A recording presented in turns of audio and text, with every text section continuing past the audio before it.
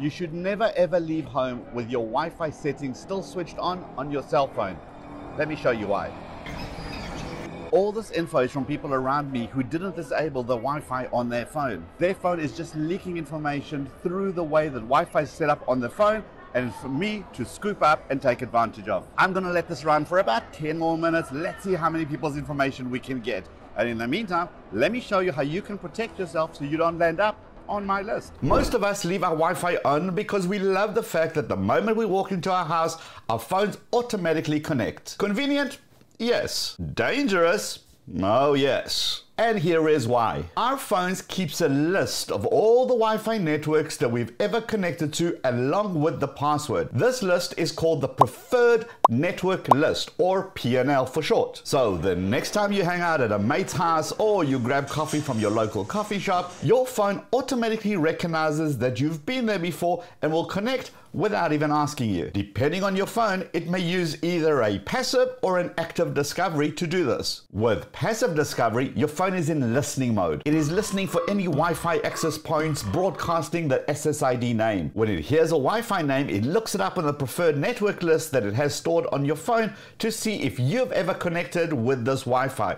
If it finds a match, it connects to it. With active discovery, your phone is doing something worse. It is constantly broadcasting the entire list that you have saved on your phone to see if any of those Wi-Fi networks are within range. If an access point or a router is within range and it's on the list, it will basically say, "Hey phone, I hear you've been looking for me, you find me, let's connect." And your phone basically makes that connection. Now, I will say that some phones have actually stopped sending out the entire list because they finally figured out that it's not the smartest thing to do. Instead, what they do is send out a request probe looking for Wi-Fi's to connect to. It's like your phone constantly asking, "Hey, if you're a Wi-Fi and you can hear me, what's your name?" When the router or the access points hears these probe requests, then they reply with their Wi-Fi name. Only then does the phone look it up in the PNL list, and if it's there, again it connects. And here is why this is bad. What would happen if I downloaded a list of commonly used Wi-Fi names and perhaps created those as fake Wi-Fi hotspots? You know, like the same names that are probably going to be on your list. Your phone will think that this is the same Wi-Fi that it has listed and will connect to me. I could then do a man-in-the-middle attack when then capture all the data from your phone. Anything that isn't encrypted, I could simply read. I would also be able to capture cookies and certificates and handshakes and other stuff that can just be scraped off the phone. Remember that for many apps on your devices that are constantly looking for updates or trying to connect to the main server, are you sure those are encrypted? I will also add that I can only do these for open networks like Starbucks or the airport or the hotel hotspot. You know, those kind of Wi-Fi's where you typically get a free connection, but then you got to log in via a portal to get online. Now, besides being able to scrape info off your phone, this is also bad because if your phone is one of those that is still broadcasting the entire PNL, that is a lot of very useful information that you're simply giving away. Odds are pretty slim that other phones will have your home Wi-Fi and your local coffee shop and your gym and your work and the hotel that you stayed at last and. So now I have something that's unique and I'm able to track your phone. And guess what? It's not just hackers who are tracking you. Ever being into a shopping mall, not purchased anything, and then only to receive a message or an email from that shop with a specific offer? No, it's not a coincidence, and it's certainly not the usual "my phone is listening to me" kind of nonsense. Shopping malls have beacon trackers for both Bluetooth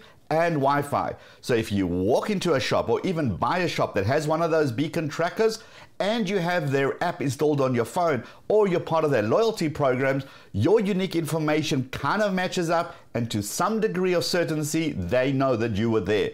Now, thankfully, phones are randomizing your MAC address, which is basically the unique identifier for your phone. So that's why I say with some degree of accuracy. However, your phone is still broadcasting a whole bunch of personal information that makes your phone unique, so they kind of still can identify you. So what should you do? And I'm warning you, this is where I put my Android versus iPhone hat on. So firstly, you want to clear the list of Wi-Fi networks you previously connected to. In Android, you can go into your Wi-Fi settings on your phone. You'll see your previously saved Wi-Fi names. Simply open that up and click on Forget on each one. Now you only want to keep the very essential ones which are going to reduce your exposure. Now for some reason, this is not available on an iPhone. On an iPhone, you can't just go through the list. You can't even see the darn list. The only time you can see your other networks that you previously connected to is if you're physically within range of those networks. Like, why is this a thing, Apple? Well, I guess for you guys, well, the only thing you can do is after you disconnect from a Wi-Fi, simply then choose to forget it.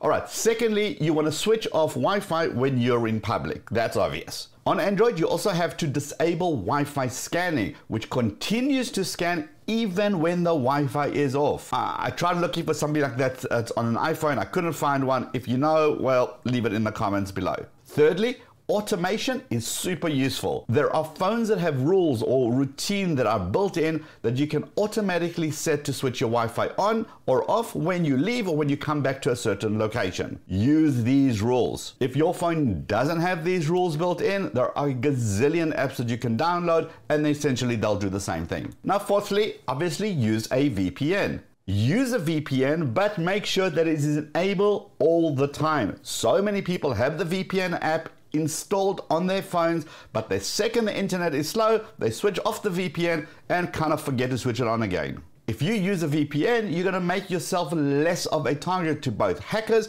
and those trying to track you. It's only been 10 minutes and I've already got 7 people's information. Now, of course, I didn't actually hack anybody's phone. But if I wanted to, there are 7 people walking around this shopping mall which are totally vulnerable and they don't even know it. So make sure you switch off your Wi-Fi and don't get tracked. And speaking of tracking, check out this video over here and check out this video over here that YouTube thinks you should watch. Hit the head down here to subscribe and I'll see you in this video, or I'll see you in both. Let's go.